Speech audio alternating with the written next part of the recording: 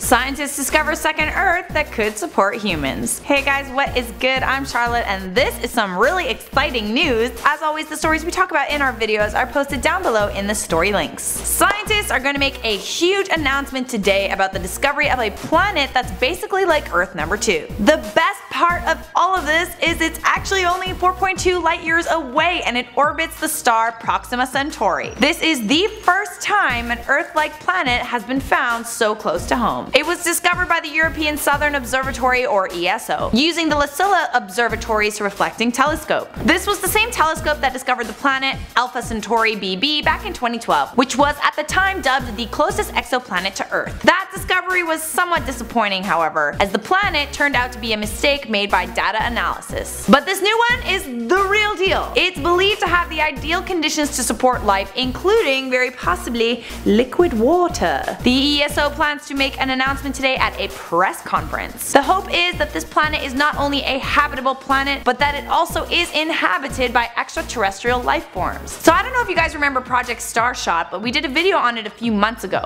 This is what happened, just to clue you in. An announcement was made by Russian billionaire Yuri Milner, Stephen Hawking, and Mark Zuckerberg. They plan to send out a ton of nano spacecrafts powered by light to explore and photograph the universe in the search of life. Project Starshot initially planned to explore Alpha Centauri, which is the closest star system to ours. If the announcement today does reveal that a second Earth has been found even closer, Project Starshot will direct their attention on visiting Proxima Centauri. The mini spacecrafts can travel 20% of the speed of light, so with a few recalculations they should be able to get to Proxima Centauri in less than 20 years. Professor Philip Lubin, one of the scientists working on Project Starshot, spoke about the discovery to Universe Today, and he was quoted saying that he's very excited. But the fact is, there's probably the existence of another planet that's habitable in Alpha Centauri as well. It just hasn't been discovered yet. The hunt for exoplanets began in 2009 and over 4,000 exoplanet candidates have been discovered so far by the Kepler mission. Now the ESO declined to comment when asked about the planet, which could be interpreted in two ways. Either it doesn't support life, or it does and they're just waiting to tell everyone about it. The new Earth that orbits Proxima Centauri hasn't been named yet. What do you guys think it should be named? Let me know your responses in the comments down below. That is all I have for you on this. Thanks so much for watching IO. Don't forget to check us out on Instagram, Facebook, and Twitter.